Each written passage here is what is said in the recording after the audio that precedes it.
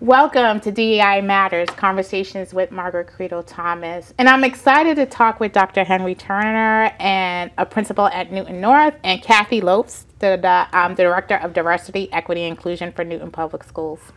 Henry and Kathy, welcome to the channel today. Thank you. I'm so happy to be here with you, so excited. And we are here today because we're going to talk about their new book that they have written, which is called Change the Narrative, How to Foster an Anti-Racist Culture in Your School. And so, like I said, I'm so excited to dive in today with them in regards to their book.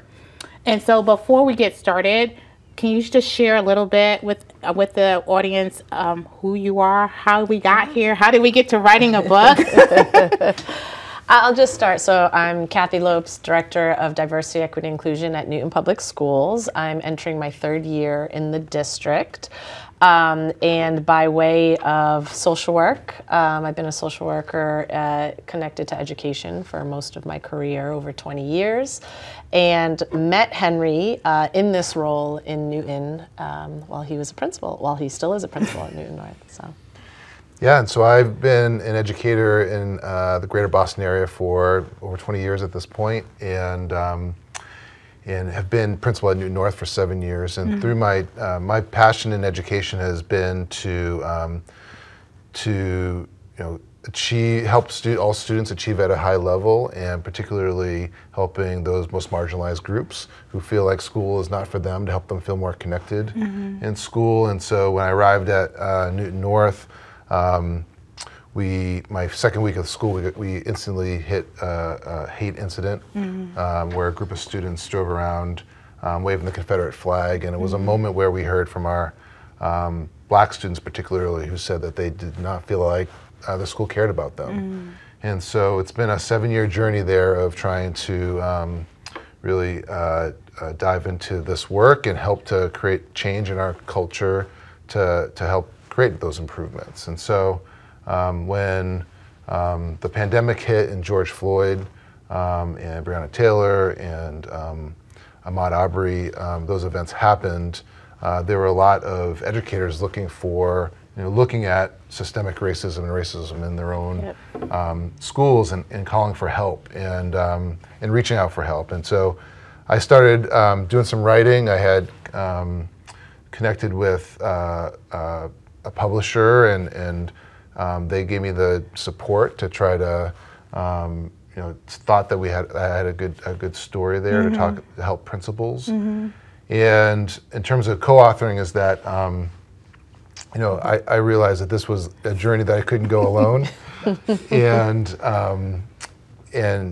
as Kathy and I got to know each other, we were talking a lot about writing this book. And we were talking about it as I was going to be a support to the book. Exactly. So you weren't looking at it as my name should be on this book. Not at all. Okay. Yeah, but I would say that I got some great advice of the idea of just that a second person can really add to the story. And I have to say, as the book finished, is that there's no other person I'd want to write this book with. Kathy's lens as a social worker, my lens as a leader who's really interested in the change process. I think that human side and that change process side really helped to really strengthen the book. And so I think it was a perfect partnership for us in writing it. Yeah, it reminds me of that you always, we talk about having thought partners, right? And so you all were a thought partner, but we get to hear, right, what those conversations were. That's the way I look at it as you co-authored the book.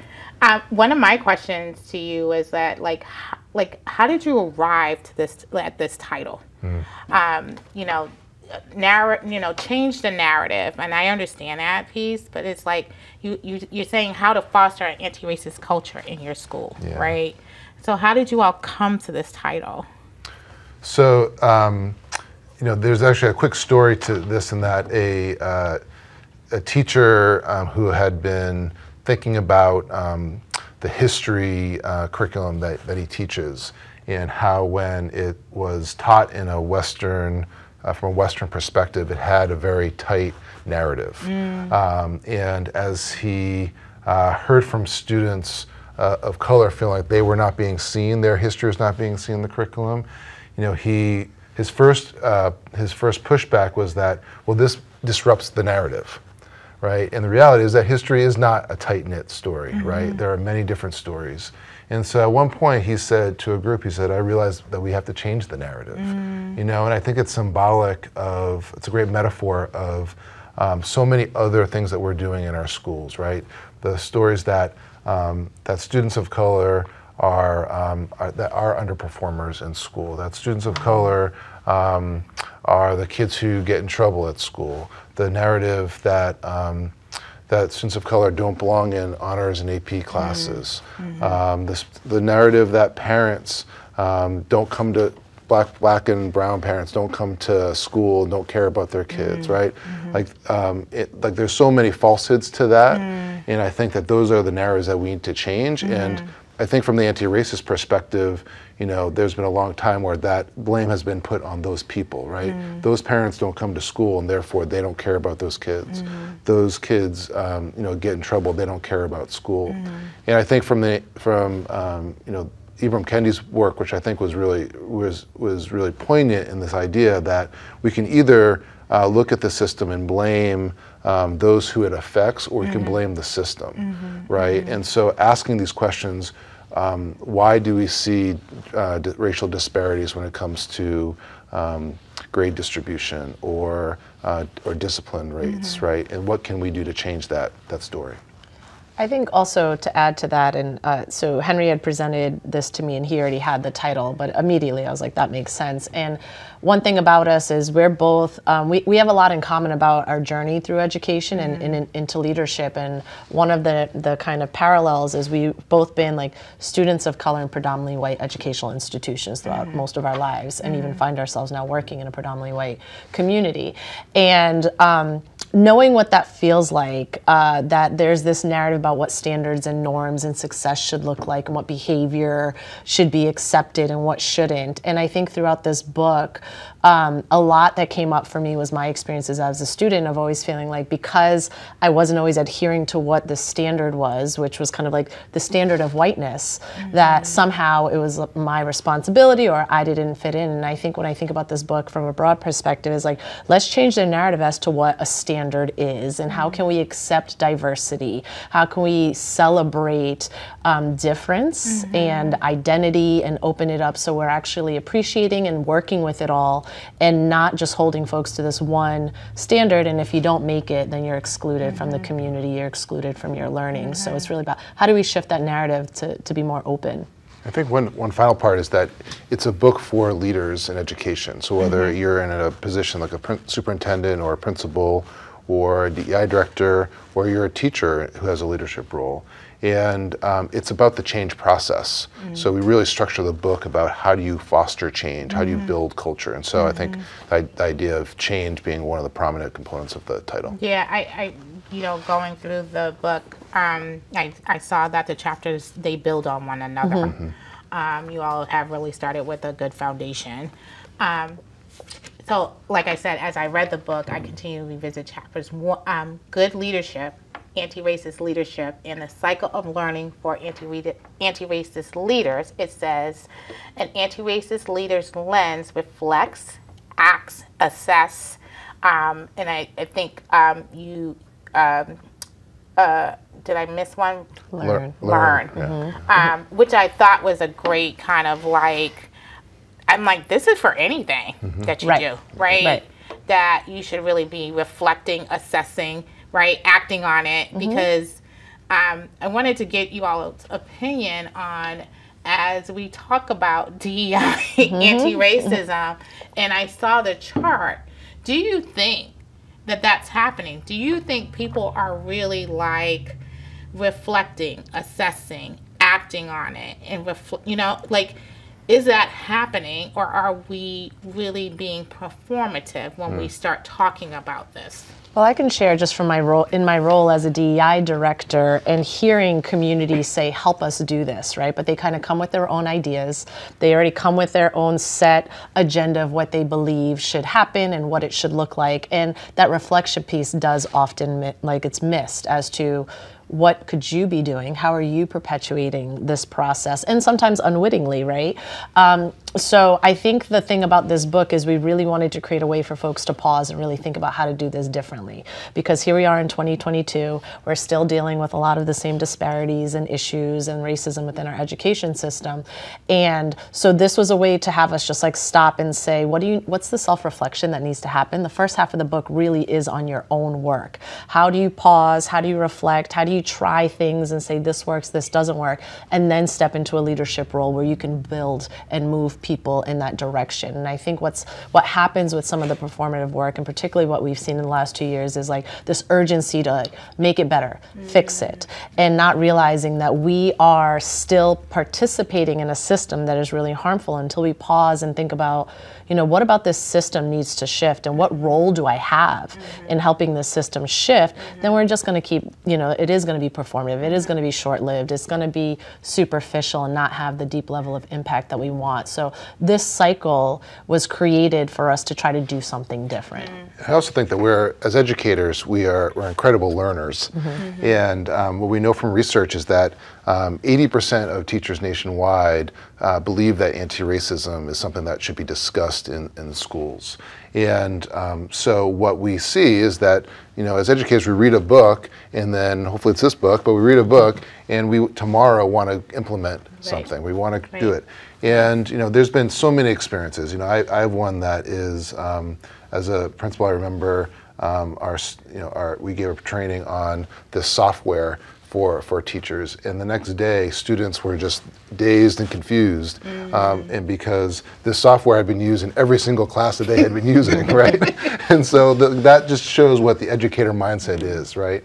And so in this work, we have to be mindful of what are our intentions, where are our biases, why are we implementing this? And I think, some of the failed policies that we see nationwide that are DEI driven sometimes are because they're so quick, right? Like this idea of grading policy. I think that some districts have just said, we're going to mandate that we're going to require that there are no more zeros. And they haven't explained to anyone in the community why they're doing that, right? And so therefore it ends up getting this major backlash, and it ends up failing with all likelihood it fails. And so I think we need to be mindful in how we implement it. I think we need to be strategic, and that's what effective change is building a learning organization, bringing other people on, not criticizing everyone on their own journey and their own understanding, right? Like sometimes those who are really quick to talk about DEI issues end up judging those who are a little bit slower or a little more hesitant, right? And therefore we create divisions within our faculty. So how do we recognize that we're on this journey together, we're on different paces, and as leaders we need to be strategic in thinking about what are the issues that we really want to implement, and think about a long-term plan to implement them. You said something that really resonates with me, and I use that word. You said journey, and I use that word with a PD that I did on Wednesday with someone where I was like, this is not a destination. You're not going to arrive somewhere. We're on a journey, and I said, we might make some stops along the way. How would you have a leader? How would you have, we have superintendents, we have assistant superintendents, we have principals, and we have teachers. So we have teachers in the classroom, right? We have principals who oversee a building, right? We have your assistant superintendents who are either curriculum and instruction or finance and operation, right? And then you have your superintendent that has to see the whole arc of everything. And so here's this new book, right? And which I'm like, this is really great. And like you said, I was like, oh, wait, Margaret, let's pause for a minute. I paused, and I'm like, how can I start to introduce this book? So being a DEI director and really looking at some of what you all have written and some of the things that I also believe in, where would you tell me, or where would you tell a superintendent or assistant superintendent or a principal, where would you tell them to start? Like, okay, now I have this book in my hand and I read it, and now I'm like, okay, Kathy and Henry, I'm not sure where. I would say you start in the first part of the book, right? I think the first part is your own journey as in understanding racism and understanding the change process, and I think that it helps to then think about how do you foster others. So the second part of the book talks about policy, how do you build relationships with students, curriculum and instruction. Building relationships with families in the community. There, you can bounce around to different chapters, but I think to start, and I think what we've seen with other with districts who are implementing this book with their staff, is that they're using this to focus on the learn part first, right? And then and that's what the first part really is, and then reflecting, and that could take a year to go through that process. I think that to what you were saying earlier is that I've worked with districts that have said, we put equity as on our school improvement plan this year, and I asked, well, how did it go? They said, well, we're exhausted, right? Like, we're not going to solve racism tomorrow, and so we need to think about this as long-term planning, and that's why I think that, to your question, is dive into sort of where are we as individuals, where are we as a group, as an administrative team, and then think about what are the topics we want to take on. Yeah, there's actually one of the chapters begins with, the question I get, right, when I also do some consulting when schools call me, school leaders, it's always like, what do we do? Tell us what to do. And it's also like, take a step back and have some vision. Who do you want to become, right? What kind of school community do you want to become? So I think that once you've done the self-reflection and you've really kind of like thought about who you are in this work and what you bring to this work, it's also take a step back and do an assessment of your community and what's getting in the way. What do you know about your community? Who is succeeding, who is not?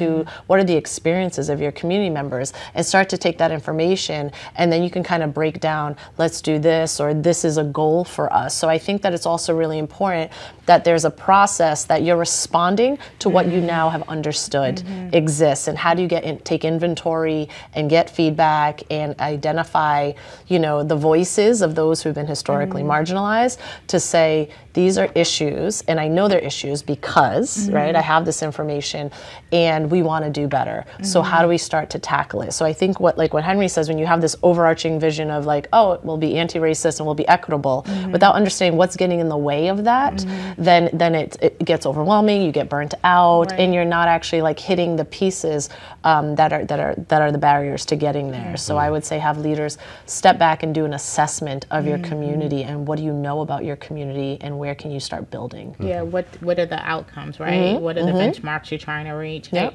You know what I really appreciate that you said, because somebody can read this book, right, back to cover, and like, okay, let's go. Like you said, let's go. And you said something. You said the reflection part might take a year, and I was like, that is really like just saying that, right, stops people, and it makes people pause and be like, wait, a year? And I think as we are doing leadership PD, that's where I'm at. I'm like, okay, so this introspection and identity, it might take us it might take us a year to do that. So I really appreciate that you all are saying that. How do you slow down though the leader that has the school improvement plan, right? The SIP, they've done their SIP, or now our strategic goals, like you said, we've put equity in there.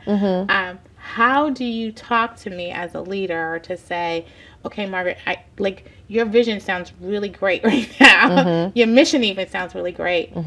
How would you get me to slow down so that we can do the work? And I don't want to say slow to go fast, because I really don't like that saying. Right. So how would you get me to be as though that, to say to me, it's not that, if I want this to go the way I needed to go, I need to go with others, right? So how would you have this consultation meeting with me where I'm like, I have your book, I'm ready, I bought 200, I'm ready to disseminate, which probably has happened, right, in some places. Now what do I do?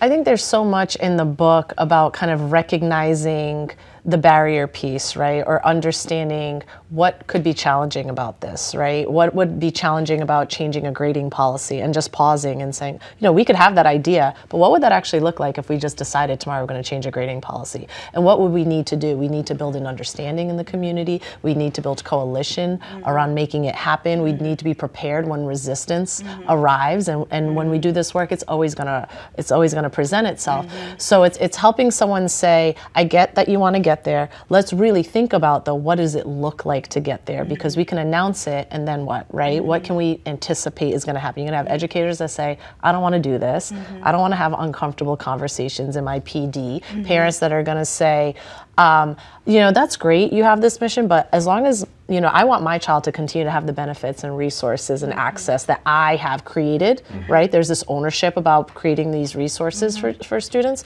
And so I would say for a leader, they really have to be prepared for what's going to be hard about this work. Clearly this work isn't easy. We're still talking about this work. We haven't solved this issue. Our educational system is still functioning in really old ways and harmful ways. So someone wanting to jump into this, my pause would be, what is it going to look like to get there, and what can we expect are going to be some roadblocks to get there? And let's really break it down and think through, who do we need to bring in? Who are our school leaders that we know children are drawn to or have been really successful, who would thrive taking on a leadership role? Who are the parents that we can utilize them to support? How do we communicate this, whether it's through our newsletters or community forums? And how are we learning about the experiences of those we want to support? One of the things that's really important in this work is that we are working in alignment with those who we're trying to advocate on behalf of, and to make decisions without the voices of those who are experiencing the harm really isn't then about the community that you're trying to serve. So the other pause is, who in this community that we're trying to support is a part of our leadership, has a voice at the table that is guiding us in thinking about some of the structural implementations we want to make. I think if we really want to turn off our faculty as a principal, is walk into a faculty meeting and say, I read a book, right? Because we know where that's going, right? Here comes the eye roll. We got another initiative going, right? Exactly, right? And so this is the problem with all of our planning, is that we want to try to do something immediately. We do a one-off meeting and then ask people to do it, and then they feel like ill-equipped, or they just have been around enough to know, I'm going to listen, and then I'm going to do whatever I want to do in my own classroom. And so, one of the things that I thought was an effective strategy around reflection was our math department. They, for a year, sat with this data that, even though we were promoting the idea that students could move up or down a level, is that actually very few students did. And so, in fact, when we said we weren't tracking, there was a lot of data that was reinforcing that we actually were tracking. And we saw that Black and Latinx students were in college prep and advanced college prep classes, math classes, and that white Asian students were in honors and accelerated levels. And so, before they just said, well, let's, just blow up our whole level system, right? Like that would not work, right? So they sat with that data for a year to think about what are some strategic ways that we can address the fact that, in many ways we're tracking. And so then it took to thinking about what are some of the actions they can take, and then let's pilot some of those actions. And so a small group did, and it led to some of the improvements, like some of our multi-level work, for example, some of our work we're doing around grading, that has led to progress where we're seeing that we now have more Black and Hispanic students in honors and AP courses and excelling in those courses. And I think it's because they were mindful in their process of change. I really appreciate what both of you all said. I think what I'm getting as we're talking is that, and this is the thing that we don't say. It's okay to slow down. It's okay to pause. It's okay to reflect. It's okay to assess, because that's what I heard you say in regards to the math, right? And I'm thinking we don't really say that a lot. I think you have to say it multiple times in order for people to be like, oh wait, I can slow this down. Right. Oh, I can pause for a minute. Oh, we're just right here. Well, it's okay that we're right here, because this might end up back in my SIP again next year, right? It might end up back in my school improvement plan next year, because this was phase one, right? And this has to be phase two. Right. That's what I'm hearing you all say in regards to even how to like really kind of like utilize your book and really dive in. I'm hearing you say like, this is not like I'm saying, this is a really good book to read, everybody, and just, you know, read it in a day. You're really saying like, really dive in, Margaret, and it might mean that I'm on like one chapter for the next 6 months, and that's where we're at. That's what I hear you saying. Right, and this is lifelong work, right? The personal reflection is lifelong work. It is a journey, and having this be a transformational change is going to take time. I think what you're talking about too is the societal pressure to prove it works, right? If we're going to invest in this, we're going to give our PD time, we're going to give you resources, then you have to demonstrate that it's working. And I think one of the things too is for us to really identify ways to demonstrate success that are not our traditional methods, right? That might not be in percentages or numbers or certain data, that it could be stories, or we have this community now is excelling in math in ways that they haven't. And how do we capture that? Because for two reasons, right? We have to kind of demonstrate that this is important and it's necessary. But also, when you want people to invest in change, they have to be able to recognize or feel the movement of change. So it's also finding like those high points to say, this has happened. We've had some students now who never would have done this, do this. We have faculty showing up in droves to participate. And those are signs of success that are not always traditionally measured. But it is undoing some of that thinking about what classifies as success, and us being able to articulate that and use our voices and use our stories and use different measurements to say, this is important and here's how we're showing that it's working.